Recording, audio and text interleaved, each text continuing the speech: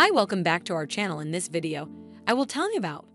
Before continue, I request you to subscribe our channel and press on the bell icon button for new videos notifications on time. Jason Statham's Jonas Taylor and his team successfully defeated the Megalodon, or Meg, a monstrous prehistoric shark. However, when a mining operation disrupts their natural habitat, they quickly discovered that additional Megs lurk in the ocean's depths.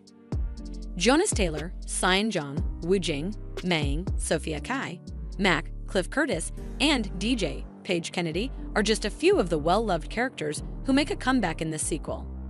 In the interim, new characters go along with them, like Sienna Guillory as a sea life researcher, Sergio Paris-Mencheta as a soldier of fortune, Skylar Samuels as a researcher, and Melisanthe Mahat as a writer.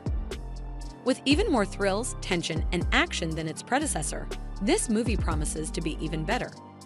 Numerous species and size-varying Megs, some of which are even larger than the one in the first film, will likely be encountered by viewers.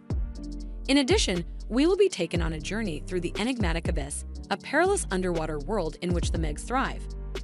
The authority trailer for the film was delivered on July 29, 2023, and it has proactively earned north of 10 million perspectives on YouTube. The trailer gives us glimpses of heart-pounding scenes like Jonas and Cyan going into the abyss in a submarine, Mac and DJ using spears to stop a Meg, Santa being chased by a Meg in an enclosure, and Sergio leading a group of mercenaries in a fight against the terrifying creatures. The trailer likewise discloses a few new Megs that will show up in the film, incorporating a white Meg with red eyes, a dim Meg with spikes on its back, and a monster Meg that eclipses all the others. Thanks for watching. Please like, share, and give feedback.